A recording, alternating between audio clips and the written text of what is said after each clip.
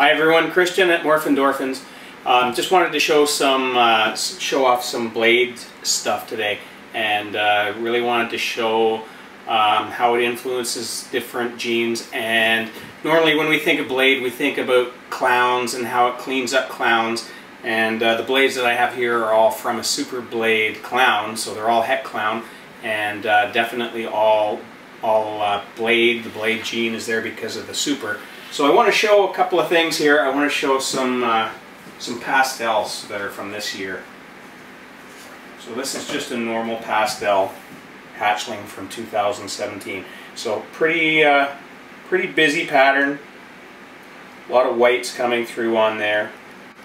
And then this blade pastel, which is het clown, just cleans it up so much. And so much more gold, almost a line through here like you would almost see with like Orange Dream pastel. But this is just a blade pastel het clown. And then I've got a couple of examples from last year.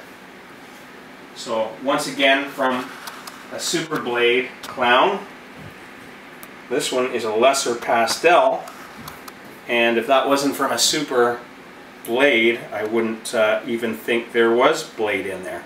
So interesting how lesser and blade don't really seem to do much together. The lesser overpowers the blade.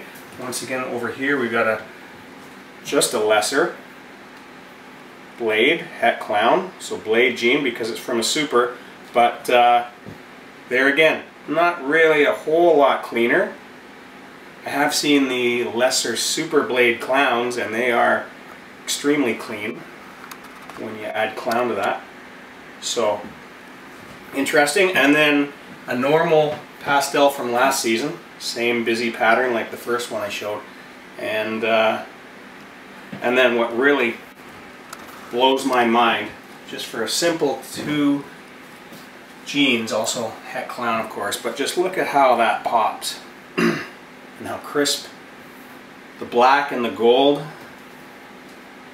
is on that. So that's a pastel blade het clown, sibling to the pastel lesser blade het clown. So that's just something that, very simple combo, but really blew my mind last year compared to just a regular pastel. And of course the clown gene always brightens things up too. So okay, well thanks for watching, and hopefully show some blade clowns soon as well. I got some eggs in the incubator. So thanks for watching.